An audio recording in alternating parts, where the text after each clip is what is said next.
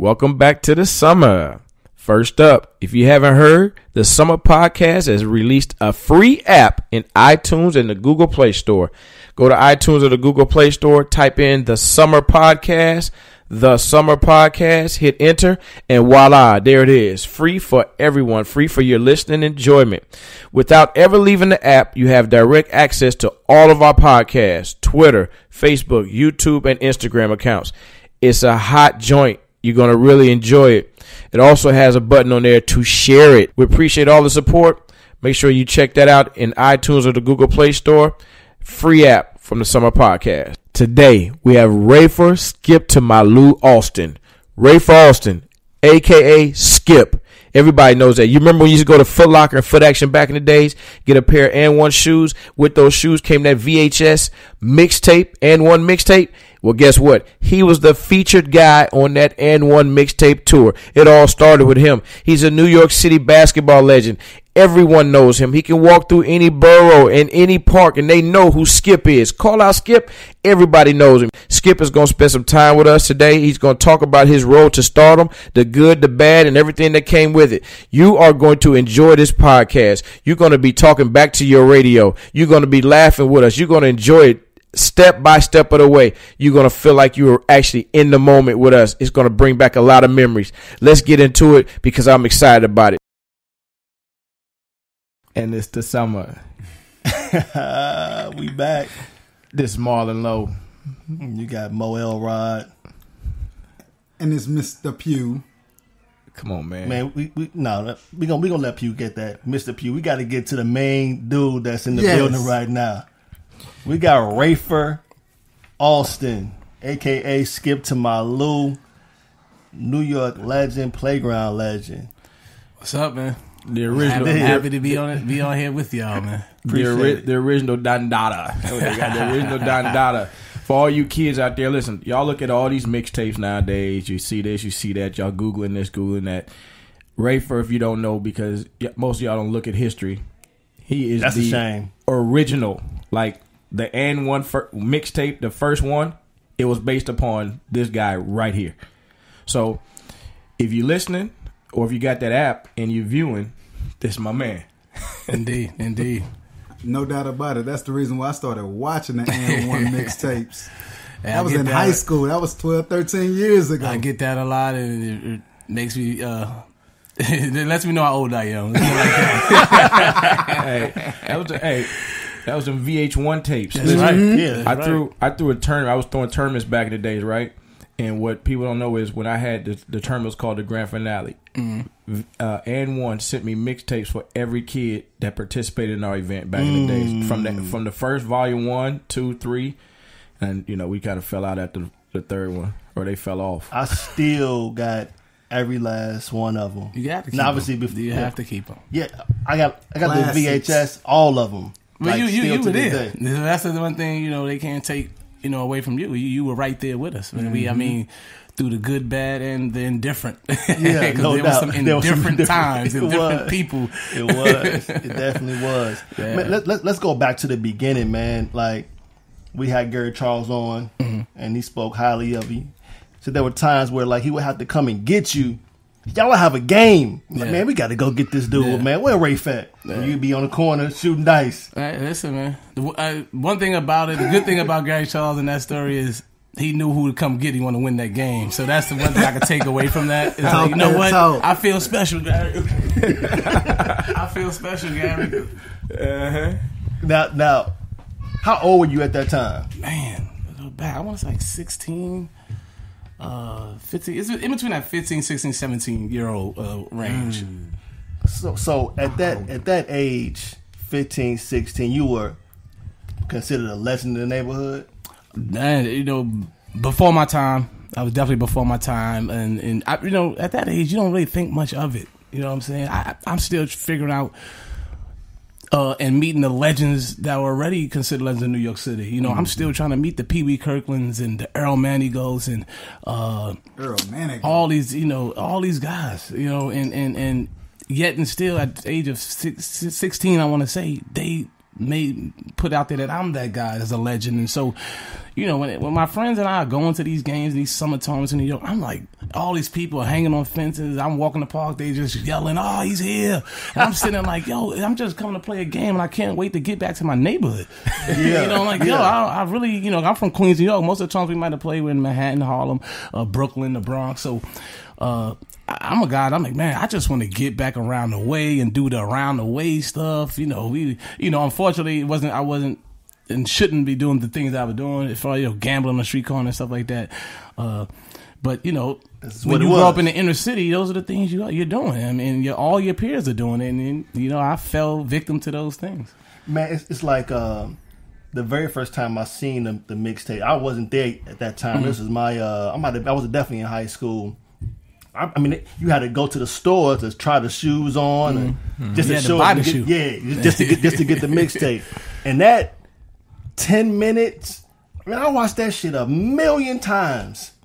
But the only way you watch it a million times is your tracking had to be good on your VH1. Like, if you didn't have good tracking on the VHS, on the VCR, if your tracking was messing with your VCR, you had to go back and buy a whole new shoe and get a whole new tape, man. That joke's crazy. Now, Skip, check this out. First, couple things. First, who gave you your nickname? Duke Tango. These are two guys who were doing the Rucker league. They were the commentary for Rucker. And legend. they gave me a nickname. They gave everybody a nickname. And our nicknames stick with us. And I had no idea this was gonna stick with me the rest of my life, but they gave it to me. Now, how'd you feel about when they first called you Skip? Actually, the first thing they gave me was the Energizer. Because when I was 15, I was playing out there at Rucker. You know, Rucker at that time, when I was 15, it was still an adult league. You know, guys were 25 and older playing. So when I'm out there, I sub in, and I was the guy, I subbed off the bench a lot when I was my first year of playing. So when I sub in, I would just get right to work. You know, I'd cross somebody over, I'd dish the ball, somebody dunk it, and they coming into the game, the Energizer, and everybody like, yeah, there's a little kid. Then the following year was when it was no more subbing into the game. I'm on the court with the starters, and you know, I'm doing my deal. And they changed it when I came down to the move. It was a 3-on-1 break. I just let the ball bounce. I'm skipping. I was just trying to lure the defender to go for the ball. He went for the ball, and I wrapped it around my back and threw it to my teammate. He just caught it and dunked it. And he was like, "Ladies and gentlemen, we have a new nickname for the Energizer," and it just took off like wildfire. And there it is. The legend has begun. Like wildfire, man. So you remember that play? Oh, definitely, man, definitely. Yeah. Those times, I remember a lot of those games and times back then. I mean, you know, when you're a basketball player, I remember a lot of my games in the NBA. Believe it or not. Mm-hmm. Now, talk about your matchups with the legend and rest in peace, man, Ali Mo. No, it's funny. We've been matching up against each other since 10 years old. Wow. And we've been playing in leagues in New York since we were 10, and we'll go at it since 10. We played against each other in high school. We beat them. I think I had 32. We beat them in the high school. It was a Thanksgiving Classic, and we beat them in that. And you know, so this was ongoing. And every summer while we were in high school, we played against each other in Rucker, different leagues around Harlem, and we would always battle each other. I mean, and one thing about him and I, it was just basketball battles. You know, I've had battles with some other people, and they would try to take it past the basketball and want to take it off the court. But again, that's New York City. Yeah. But Alamo was tremendous talent. We were supposed to go to Fresno State together.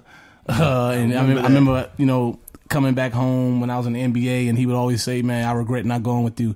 You know, Coach Talk had came to Rucker, and he watched both of us play. And he said, "Man, you two guys are what I need to come to Fresno State." Now, the first time I saw you, but this is before the mixtapes. I'm a huge Slam magazine connoisseur. Definitely that. Huge. I was at the crib trying to look for it. I'm like, damn, where's this magazine at? Because I have a lot of old classic stuff. And it said the best point guard you never heard of. And I'm like, I'm from Chicago. I'm at the crib, and I'm looking at like, who was this dude? Fresno State. Where's Fresno State? You know what I'm saying? And he was on the cover of the magazine. Yeah, you know, it blew my mind. How did that happen? Till this day, it blew my mind. Ronnie Zidell was a guy who pushed for me to be on the cover. Ronnie Zidell, I went to Cardozo High School in New York City, Queens, New York, and Ronnie Zidell went to this high school years before I got there. So when he heard I was going there, and the coach Ron LeClaire told him, "Listen, I got a dynamite point guard coming to my school, man." And you know, he came to watch me play. He agreed, man. This kid is dynamite. You fast forward a few years after the mixtape was released, I guess, something like that. I was coming out of junior college, going to Fresno State. in that summer, we were billed to be that class coming in Fresno State. Myself, Chris Herron, Winfred Walton, Terrence Robeson, Tremaine Folks, Avondre Jones. We were billed as that we was going to be. We were coming in ranked like top 10, and Ronnie Zidell pushed the Slam editors and everyone, the owner, to listen. You got to put this guy in the cover. He called me, said they're not going to do it. I'm like, I don't think they would do it either. I'm not a Iverson. I'm not Garnett. I'm not these guys or Kobe Bryant that should be on this cover. And they went with it. And till this day, Ronnie says, man, he couldn't believe that that cover did well. The editors, the people that come, they thought it was going to be bad. This is going to be bad for them. This is going to take the Slam magazine company probably down a notch because this is a guy that's unheard of. All he's known for is a street ball, but yet they didn't understand at that time the height of street ball at that time, right? And the following street ball had, because the beauty of it at that time too was, unlike today, if I want to type in a kid's name, I just type into the internet. Right. We didn't have any of that. Yeah. So when I saw you on the cover, I don't know where Fresno State is at. I don't know who you are. You ain't in the NBA. Like, who is this dude? And the good thing is what helped it out too. People don't understand. God bless his soul too. Is that I'm going to play for Jerry Tarkanian. So it's kind of like, okay, he's going to play for this legendary coach, no doubt, all right, who had Larry John State's army. So wait, it's got to be something behind this. And you said the right thing. They had to take Ronnie Zidell's word for it. His word. See, and it wasn't like he had tons of footage. Yeah, so, like you said, we didn't have internet. I think it's probably the first year of cell phones. For real. I think we were coming out of that beeper stage into the cell phone era. So I remember the big gray flip phone. Looked like you had a big house phone on your ear. And they had to go with word of mouth. It was word of mouth. Now, all that's history. I want to kind of go back. We skip way forward. I want to go back to the beginning before the Energizer, before Skip to My Lou. You know what I mean? Right. When did you start playing basketball? Oh, basketball came into my life 5 years old. Probably before. I can remember back as far as 5. I'm amazed that people can remember when they was 2, but now I remember back as 5 and. Growing up in Queens, New York, there was parks and playgrounds everywhere, and it was no big deal about letting your 5-year-old or 6-year-old walk to the park with everyone else. No doubt. Nowadays you can't let your kid walk to the corner without walking somebody, or better yet, he's not going to the corner. But now where we come from, it was no big deal. So going to the park every day in the summertime was huge for all of us. Everything happened in the park, and I started playing basketball, and I realized how to. Imitate or emulate the things that I'm watching and seeing. And that's what happened to like myself and my friends. We all did the same thing every day, and that was being the park. And so check this out. So that's what I'm saying. Why you saying you emulating? Because I'm going back to that. I'm thinking, Rafer, when I look and I think Skip to My Lou, right? And, you and I, we're in the gym a little bit still together. And your handle, like, is sick. Still crispy? Right? Yeah. Look at my jump shot, not to cut Marlon off. People asked me, the other day I was in the gym, people asked me, man, you still got game? I said, listen, I might not have all my game, but one thing about this basketball, I got it on a string. Hey, he was whipping that thing. I was sitting back laughing like, oh, geez, okay. So, was there somebody in specific when you was like, did you start just working on your handle? Did you see somebody do something? He's like, yo, I need that in my game. I watched people do things, that was the main thing. As I watched, we always have people help you. I had people come pick me up, even at 6-7 years old, put me in little tournaments and stuff. But the park was still something I look forward to going to. So I would come back from playing these little tournaments with these guys, and then please get me back to the park, because that's where you would see some of the most exciting and passionate plays made. Wow. There it and is, that was my thing. Like, people play with so much passion, so much flair for the game. That was the thing. They had so much flair. The behind the neck, the spin moves, and that's like, man, I gotta get that. And the only way I can get it is when they left the floor, when they left the court, which is probably about 7 p.m. And I could go on in and then see what I could do, against my friends. And we all did the same thing. That's right. And see, and that's like you say, that the ironic part about that is the fact that that's how most of us growing up did it. We all hooped it with each other, and we saw older guys do something. And then as soon as they left, let me work on this. Or as you walk into the park with the ball, you're like, you're doing. But you got some little bit more creativity than just the average dude, man. Well, a lot of, believe it or not, I'll stay with that era, that age group. We're fortunate in New York growing up. Maybe not now, the young kids. We were fortunate growing up. I can go to the park and watch a guy like Boo Harvey. People probably don't remember that name. Mark Jackson, Rod Strickland, Vern Fleming. These are dudes that I can see in the park every day. Every day. And I'm like, wow. I want to do what they do. And then when you find out who those guys are, no, I want to be like those guys. They're right here in my backyard. They come from the same confines I come from. So those are the guys I want to be like. Even though I could see Magic Johnson on TV, Isaiah Thomas, all those guys, you would love to be an NBA guy, but no, I want to be like those guys.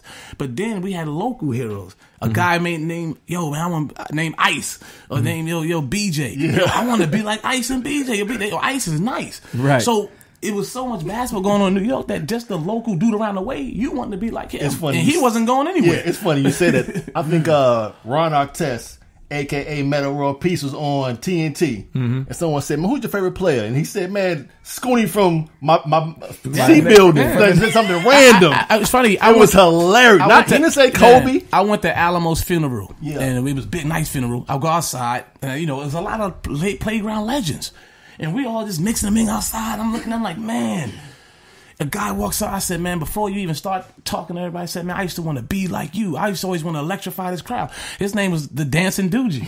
Doogie. Yeah, that was his name. And I remember it was 1987, 88, summertime, those summer days. And I'm like, man, I would find my way to the front of Rucker Park, and I was a little kid. I would find my way to the front, and I kneel down. I'm like, man, I don't care if people step on me because I got to see Dancing Doogie do his dance on them and score. And I wanted to electrify the whole crowd like Dancing Doogie. There it is. And that's what happened. So I had told him that. He couldn't believe it. Well, I told a friend of his that. So and then we finally, outside the funeral, his friend said, Skip, come here, the dude's right here. I said, you tell him what I told him? He said, man, dude couldn't believe what he heard. And the reason he couldn't believe because I ended up being this NBA player and this playground legend. And he's like, man, no way you wanted to be like me. I'm like, man, I wanted to do Dancing Doogie. The Dancing Doogie. Yeah, and there it is. Now see, like that right there, that's special to me. You know what I mean? That's special because a lot of guys right now, who do they look up to? Who do they emulate? Because most of the time, all they doing is training nowadays. They just training. They not hooping. They're not playing enough. They don't play enough basketball. The only time they're gonna get in the gym is when they either have a workout or practice or maybe a game. Again, to their credit, let's all be honest about it. If we were in their shoes in this day and if that everything they had back then. Have now. We had that back then. Do you think we'll be playing a lot? And my answer to everybody is no, we wouldn't. Probably not. No doubt. If we had iPad, iPhone, iPod, all the gadgets on TV, so much technology. We can go a step further about some of the I call those distractions to their game. That's just technology. What about when they go to school? Teachers is having sex with students now. Some of the young girls is 15 talking about they going both ways. So it's so much distraction to these kids now that they're so gone as far as putting in the time and training on their craft. See, we didn't have all that. That's real. You know what I'm saying? We were happy to have a beeper in which we turn on and off in front of people to make it like somebody pays them. Yeah. But no one really pays you. We just fronting in front of the girls. We turn it off, turn it on. When you turn it back on, yeah. Oh, man, I gotta go to the payphone. Yeah. You know what I mean? Because you had to have a quarter to go to the payphone. No doubt. So, we just showing our age on this episode. Hey, when you leave, I need you to send me this page in 30 minutes. Yeah, listen. Don't talk to me. I'm gonna act like I'm gonna call you, and look, I'm not gonna say nothing. But that's just the way it was. And then we got creative with start being able to spell words. Oh, remember hello? Oh no, not just that, but that 304 turn it ho. Yeah, he was a ho. We was creative. That's all we had. Hey, look, the best thing about all that is we here for the evolution of technology, man. Oh, no doubt. We went from house phone to pager to big cell phone to now everything, man. You could talk on your watch that's a phone now. How about that? We here for all the evolution of technology. The Star Trek generation. So, Rafe, do you remember the first time you played an official basketball game, like for a school? Did you play, like in New York, for example? Can you play try for the school in 7th grade? You can play elementary. See, I remember playing. I remember. It's funny, man. My God bless the dead again. With some tough things going on in New York City. My gym teacher was a coach from an elementary school, and I was in 4th grade, and he was coaching the team, and he was only like, man, I'm only taking 5th and 6th graders. I'm sitting like, whatever, Mr. Vaughn, God bless his soul. Amen. And I'm like, man, whatever. These dudes, they not like me. But anyway, we'll see. I still say, yeah, coach, do you ever have a tryout or, things like that? Because even at that age of 4th grade, and at that age, what trying out is. We in New York City, you find out all this early young age when it comes to basketball, because basketball's everything else there. And he had a little trial, and I'm dogging these dudes, and I'm like, listen, I bet that 5th and 6th grade stuff is pretty much out the window. I didn't use those words, but I nodded at him like, you know what's up. And, and I was on the team in 4th grade. And we'll play against other public schools, and I'm just dogging these kids. And then, by 6th grade, it was a no-brainer. I was the man of that team. Back then, you weren't going to middle school at 6th grade back then. Right. We were for like first 1 through 6 was one school, and then 7, 8, 9 was the middle school, middle school in New York. But you could leave after your 8th grade if you qualified for high school. And that's what happened to me. I left my middle school after 8th grade, so I was in 9th grade at high school, and I was on the varsity team. So you had this kind of bravado. I'm thinking 4th grade, I was kind of like a chill, kind of quiet dude. In 4th grade, you had the bravado. No. I was chill, but when it came to the basketball, it's like, so don't tell me that these dudes are better than me. And that was, and again, it's come up from where we grow up. It's coming from where we grow up at, and you weren't going to be able to. You weren't going to be able to be on a court. You weren't going to be able to play in the park if you didn't have that confidence and that little arrogance about you, because again, people don't understand. I try to explain this to everybody, like, basketball is everything to us in New York. People aren't playing football and baseball at those ages. You might play a little Pop Warner, but you wasn't serious about it. Yeah. You only doing it because, okay, it's a Pop Warner team in the neighborhood. Y'all want to play? Okay, I'll do it. But you want to do it. I played Little League, but I would, when it got, like, after we got to the playoff, the coach like, hey, y'all want to try out for the Little League All-Star team? Now we done. We're going basketball starting. You know what I'm saying? Like, and that's the way it was. Basketball's everything. So let's talk about this. Let's balance this out a little bit. When did you start hitting that block? How old were you when you started hitting that block and being like, look, I'm out all night, basically. I'm kicking it. You know what I'm saying? At 12 years old. 12 years old, 12, 13. That's when, you start, like, life, reality hits you face on. Those are things that we're faced with, again, going in the inner cities. Like, he's from Chicago, so, you guys know. Yeah. We. Oh, I didn't know you. I don't never say it. I'm just quiet. Okay, cool.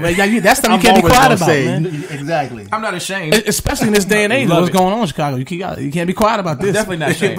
That's why at 12 or 13 years old, man, reality hits you in the face, and your dad done left the house, and you can see your mom and them like struggling. You realize, hey, look, the only way we gonna eat and put clothes on our back and do something is we got to get out here and get it, right or wrong. We got to do what we have to do, man. And that was the balancing act for me, man. Trying to juggle being in the streets and playing ball and going to school. And then I realized you can't do both. And you had a mean dice game. The dice game was mean, serious? Man. It was serious. That's what plagued me from. I was always ineligible. My junior, senior year, I pretty much didn't play because of being absent from school, gambling in the school. I went back to my old school not too long ago, and the same security guard's still there, man, which is amazing after all these years. And he said, man, I'm still kicking kids like you off the staircase. I said, hey, it worked out for me in the long run, no doubt. But please get them off the staircase and let them know that that's not the route to go.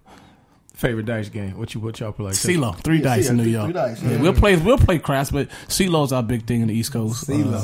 And that's why I asked, because I'm just a craps guy. Yeah, we'll play some craps. I tell everybody we play craps better in New York than most places, because we're not gonna sit there and take a straight bet on our 4s and 10s and you're gonna give us 2-1 or our 5 and 9s. You have to play the odds, and that's how we play the game, how it should be played. See, like in y'all city and in some city, if I throw a 5, the only thing they're gonna try to say is, "Oh, you want to bar the 5?" Like, no, I don't want to bar the 5. No, you straight 5 or 5 to 9. No, I want you to lay 150 to my 100 that I make this 5.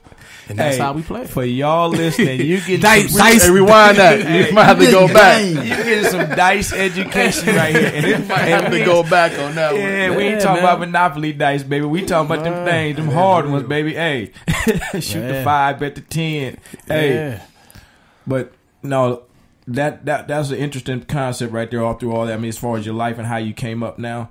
tell me this from a personal perspective. How was your family involved with your basketball?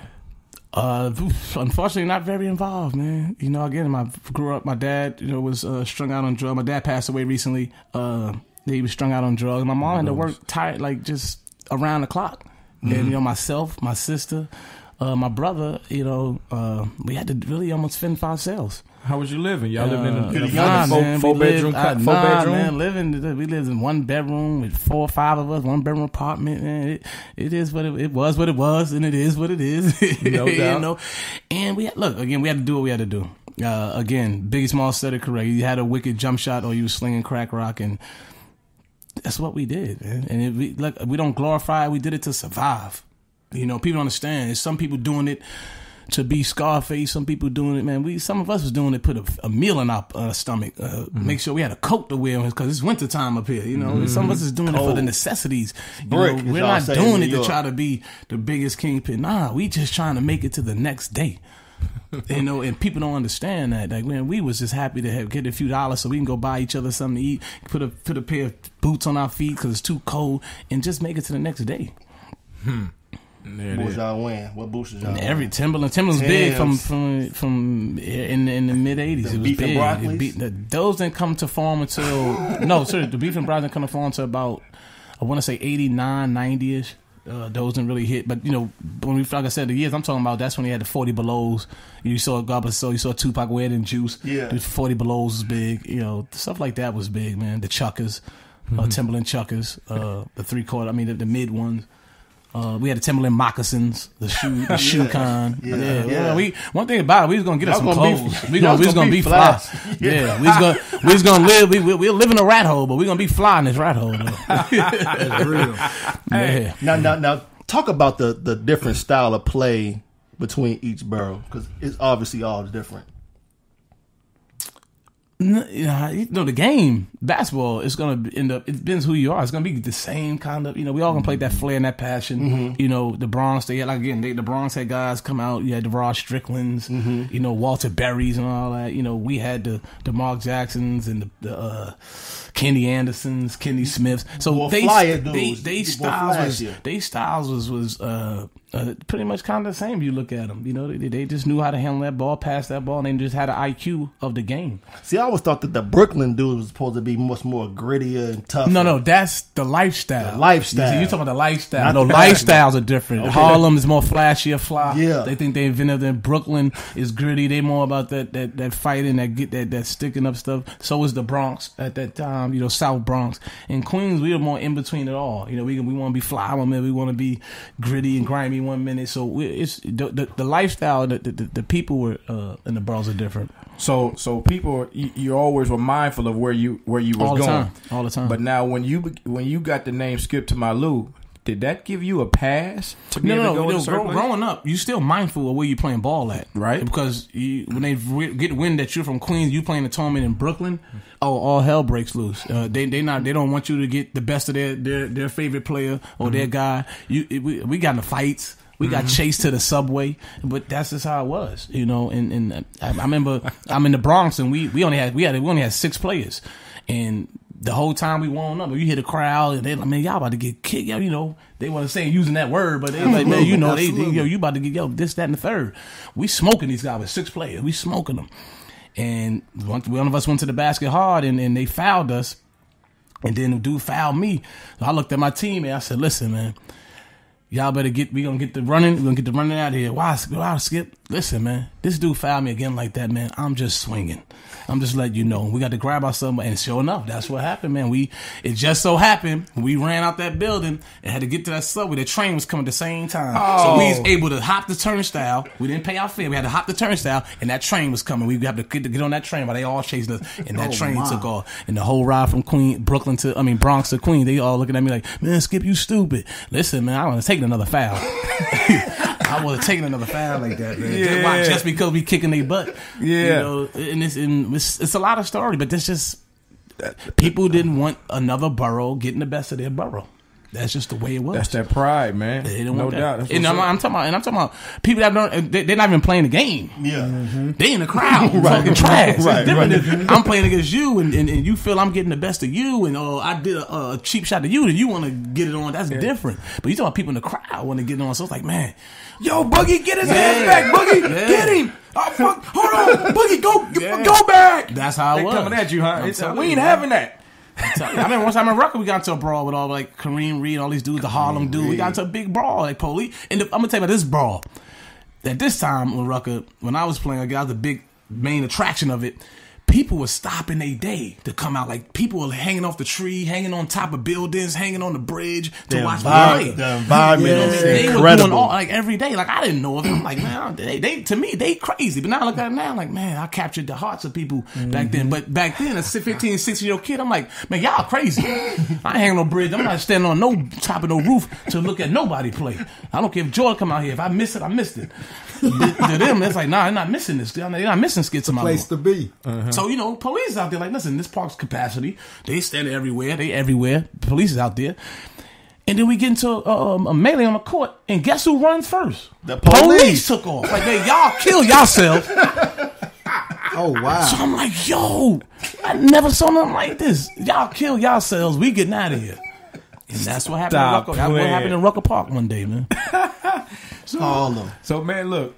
Speaking of Rucker Park, we're gonna ask you. We're gonna take a quick break, right quick. Think about this because Mo likes me to ask questions after we come back, and so I want to ask you this question until we come back. All right, gotcha.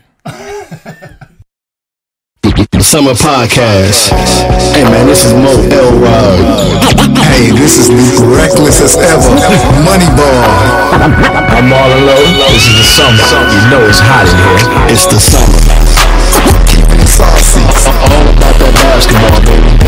Bringing you some of the best content in the basketball industry. And keeping it with an H-time flavor. Act like you don't know. Don't come up in here. We gonna keep it real.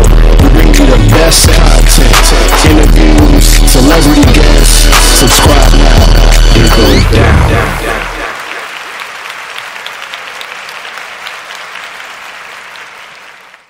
Bingo, we back in here.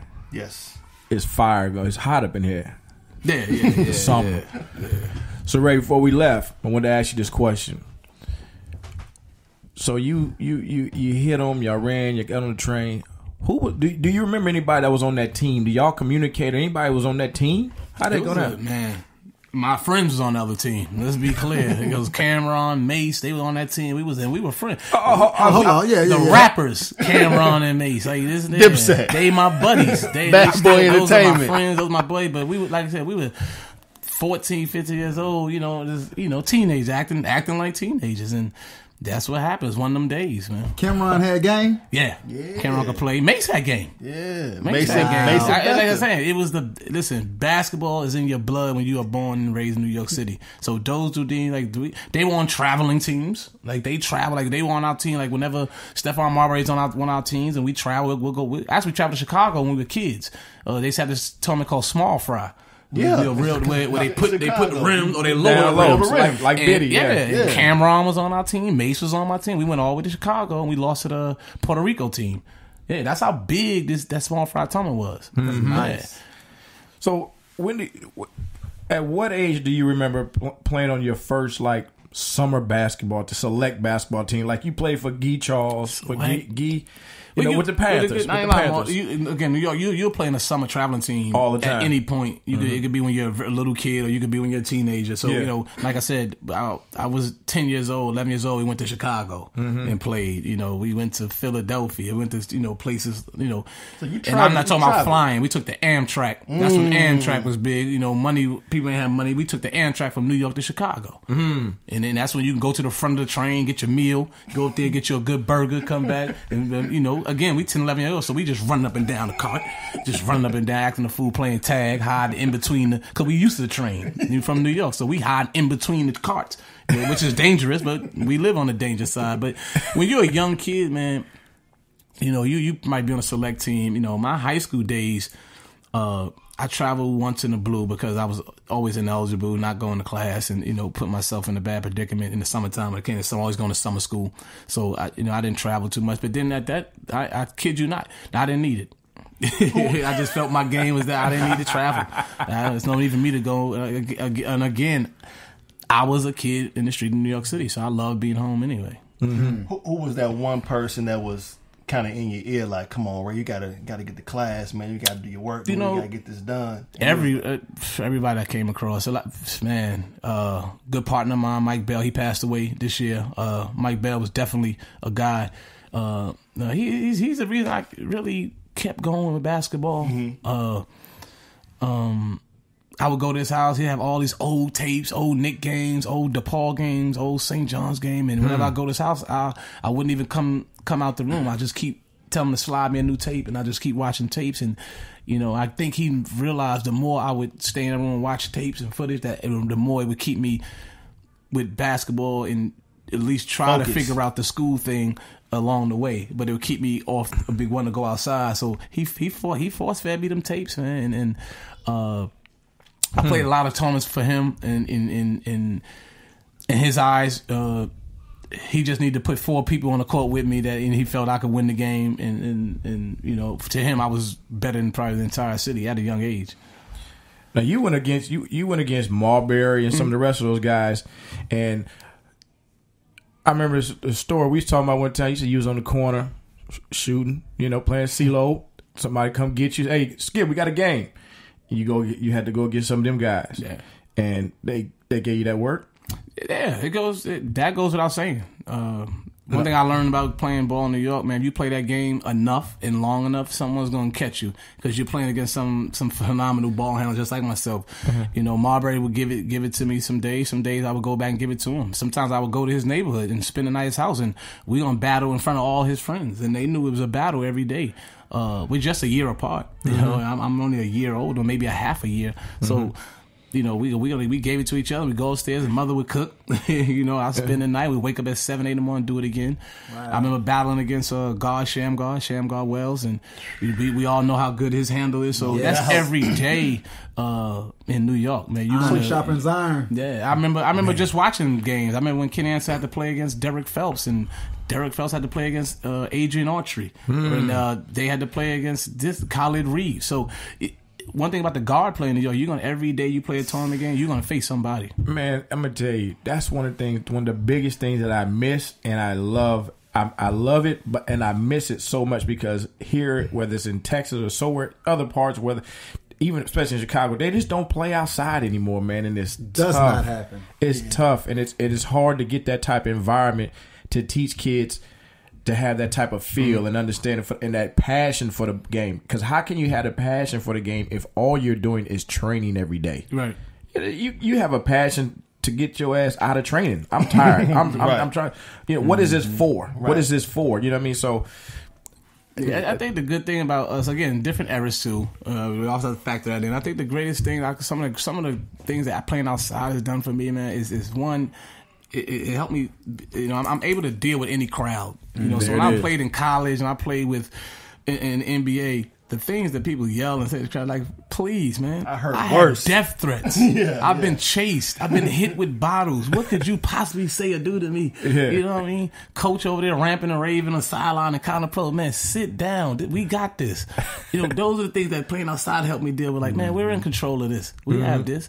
And it made you tougher. Mm-hmm. And I think nowadays, also, you couldn't back down from any challenge or any situation because you can't come back outside. Yes, right. You couldn't come back outside, and the people that you got to go home with, they're gonna let you hear about it. You cannot hang out with us no more. You're running from people, So at the end of the day, no doubt.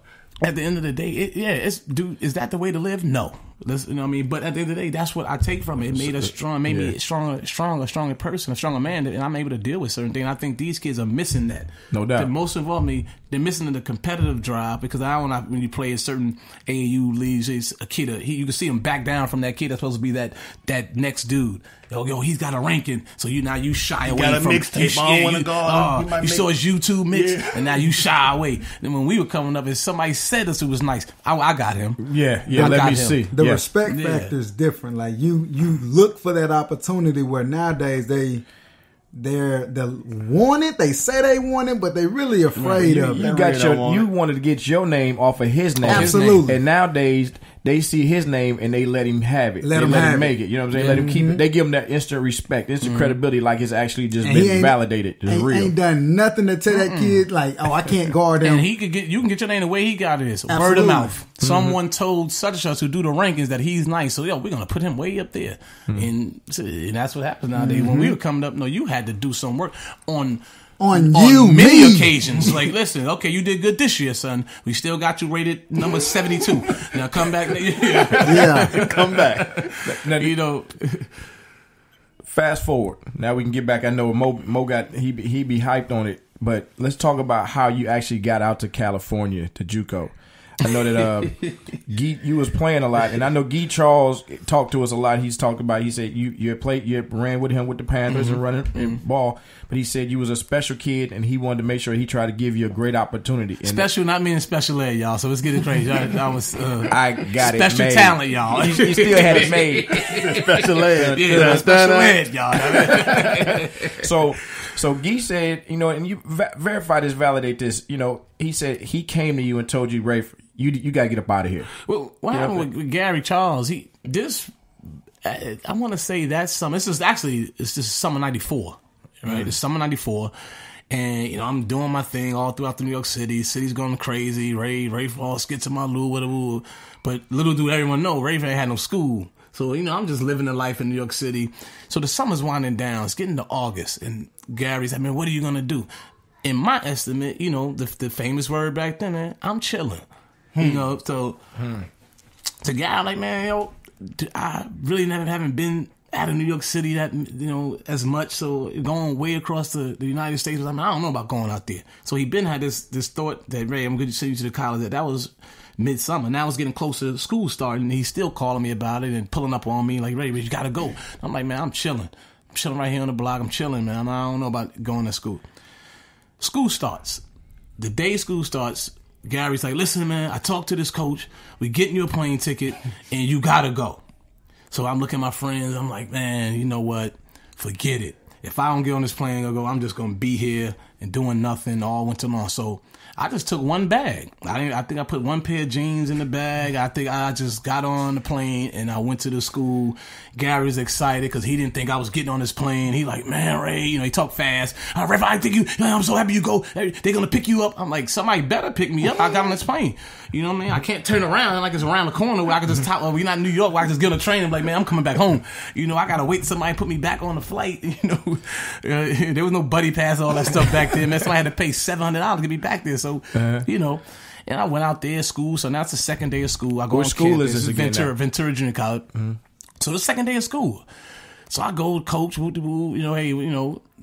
I had to let them tell me about the classes, so this is your schedule. We're going to go to the guidance counselor so you know exactly everything you're taking. They telling me about transferable. I'm like, I don't know about none of transferable stuff, man. Whatever that is, whatever. Just get me in the right classes. Where am I staying, man? You don't even know any of this stuff. I want to know all this stuff in one shot deal. Even if I forget, I just want to know. Yeah. So then he'd go, the coach, Phil Matthews, good guy, man. Phil ended up coaching, actually won him 2 championships. He ended up coaching, getting a coach job at Nebraska University, and I think he's back in junior college, man. I hope to get you some players, Phil. So Phil, he's telling me, we already got our team. We got our team.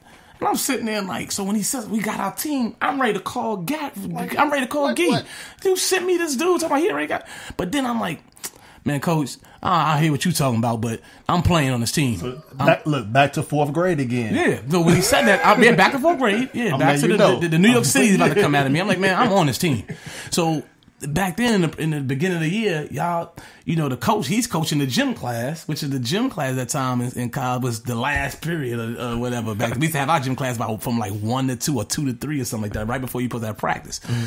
So he like, yo, I use this time as my, intramural, not intramurals, where y'all just play and I get to see what I got.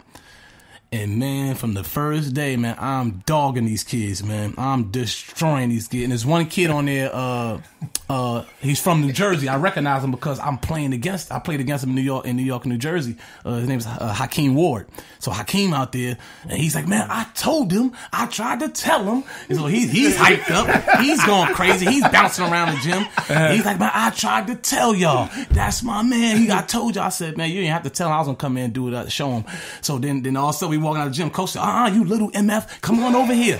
Oh, you on this team. I said, Coach, I knew that.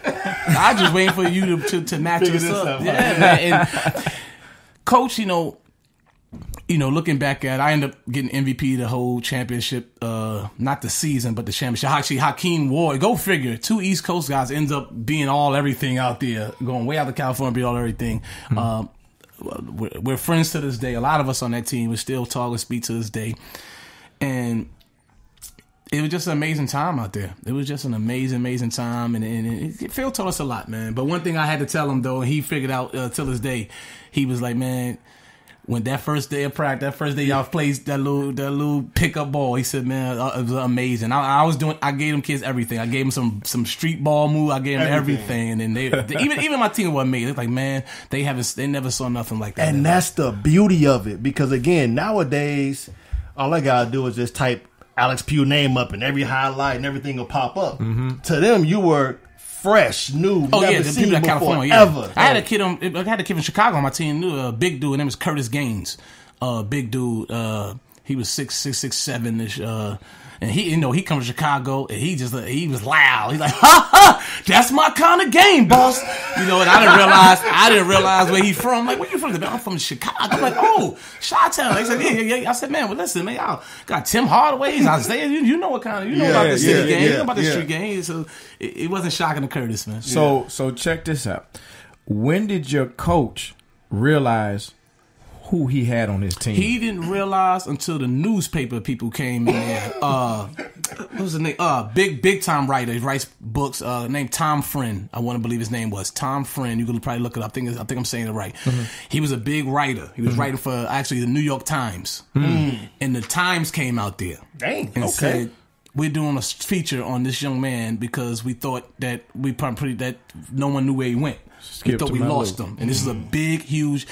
And, the history of playground players around New York is big. You got guys that made a ton of money on the streets of New York, but they were big-time ball players and told the NBA to kiss their behind. Right. I'm making more money than this contract. Pee Wee Kirkland.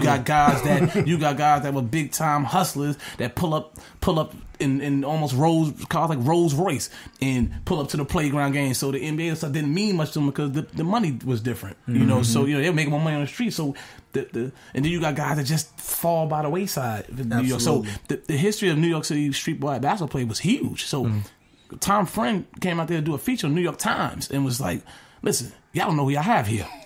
This story is going to get big before you guys know it, that this young man's out here. And, and again, he comes out there, I'm like, whatever, let me give you my quotes. Let me get back to playing ball. Again, you're a young kid. These things.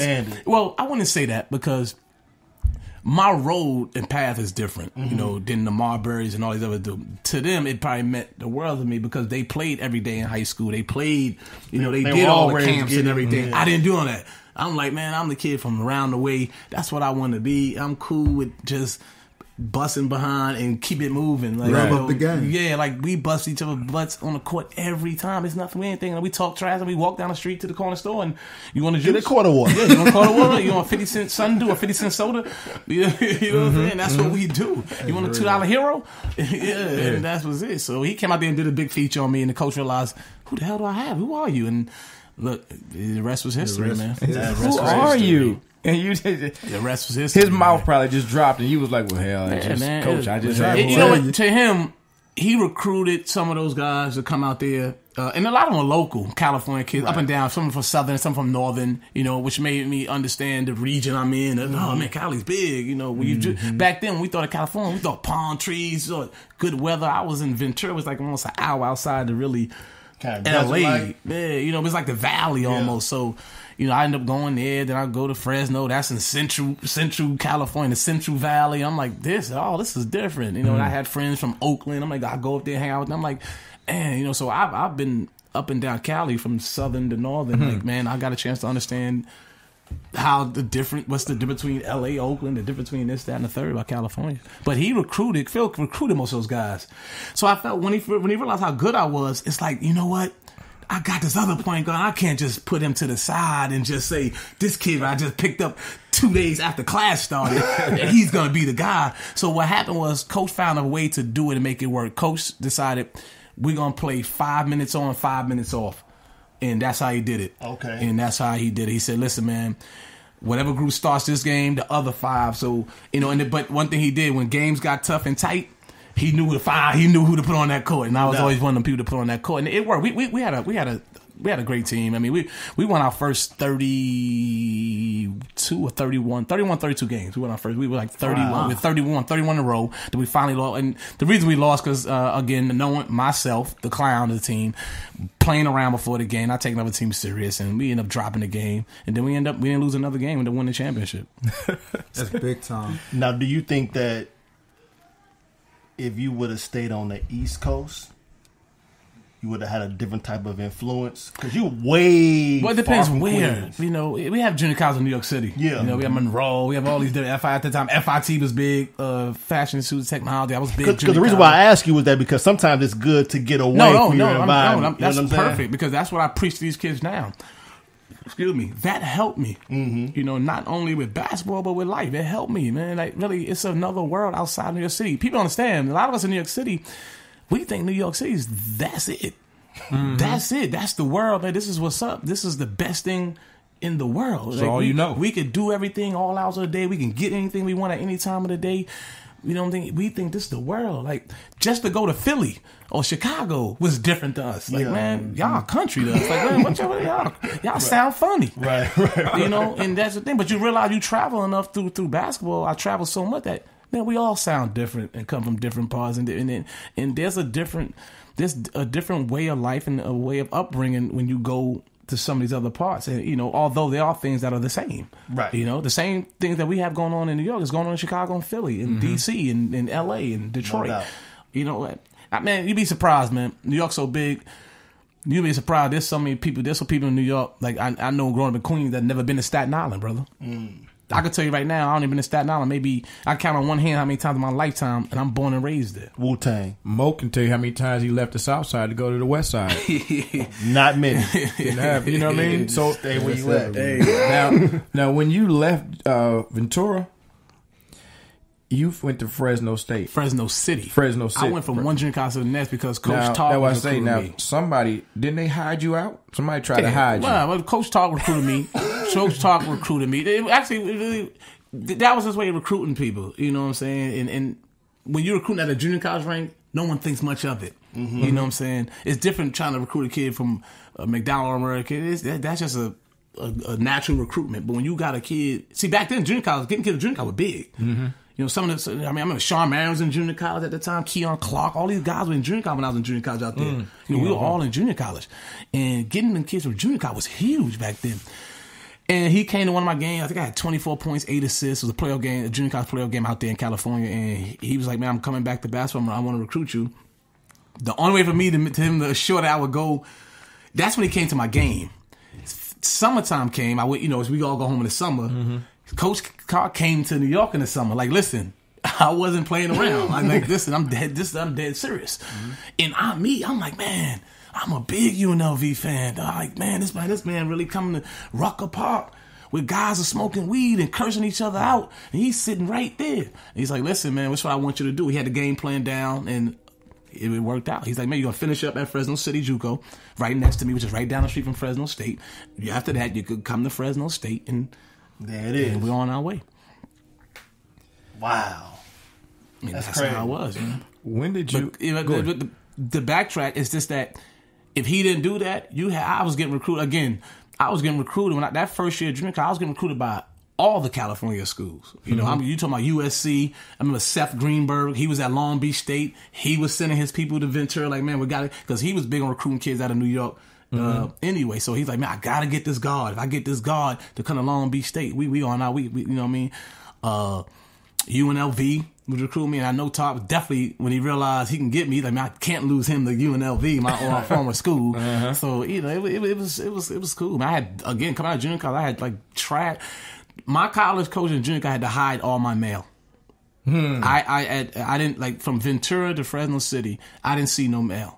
And I realized why, because they would know they had to hide it. But little do they know is I knew that the people coming to see because they would show up at the games. Yeah. Those same coaches. Like, man, not to be disrespectful of my teammates, but I knew they weren't coming to see those guys. So I already knew who they were coming to see. So at the end of it, it's like, and then when I finally signed my letter of intent, that's when my coach Steve Cleveland, Fresno said he finally let me see. It's like it was just garbage bag after garbage bag and all these people, and some had personal handwritten letters. Like, man, please, we can get you at this school. You'll get us over the hump. So Steve was with Tark. You'd make it pretty much.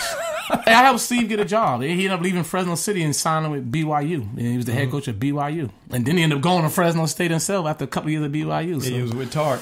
I was a helping hand to get a few people some jobs. Man. What was it about Tark?